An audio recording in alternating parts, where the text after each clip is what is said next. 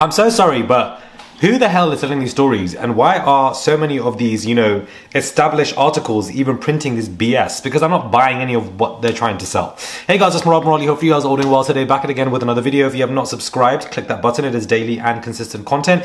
Let's get straight into this before my phone dies, literally on 1%. But I'm just so confused by this because so many people are salivating over the story, laughing at it, mocking Harry and Meghan, and believing it and running with it. And to me, it's just lies, lies, lies, lies.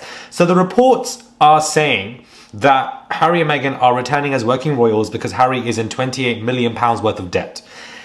Okay. A source reveals to Life and Style Yahoo that the duo are going through one of the toughest times in their lives, so much so that they recently resorted to begging King Charles for their old jobs back. Harry's been trying to cut a secret deal to live and work with the royal family, and Charles has graciously agreed to it. He and Meghan are grateful. Charles had to cut Harry off because of him moving to North America, but things didn't work out for them, and now Harry and Meghan are in $28 million in debt, and they seemingly have no new income. It's been a rude awakening. That's why, despite all the bad blood and the family tensions, he and Meghan want to return to Britain. They've tried to make it work in America, but it hasn't happened yet, and their money problems have directly affected their marriage.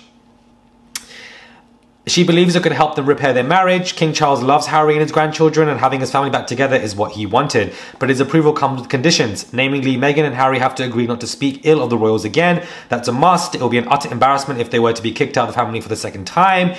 Not everyone is on board though. Prince William and Kate don't think Harry and Meghan moving back is a good idea. They think that Meghan and Kate as neighbours could be problematic again. Meghan famously claimed that Kate made her cry over an ill-fitting bridesmaid dress, but after such a lengthy exchange between the couples, William does not want to repair his relationship with his brother. Like, why is Yahoo reporting on this? And everybody seems to be believing this news and salivating over it. And it doesn't make any sense, because why would Harry be begging to return back to the UK and to be working with his father, King Charles, again, when it was only 2 days ago that his spokesman spoke up for him to say that he wasn't invited to King Charles's birthday? Why would he publicly even say that if he was secretly begging to go back? Does that make any sense? Why would he say that? Clearly, he made it clear to the world that Charles did not invite him, lied about inviting him, because he wanted the world to know that that's not true. He wouldn't be saying that publicly if he was going to work with the royals again. So I don't understand why Yahoo are promoting this nonsense. I don't believe it. To be in $28 million of debt, and therefore you're begging to return back, and suddenly their lack of income issues has affected their marriage. How does anybody know what's affected their marriage? Like, I'm so sorry.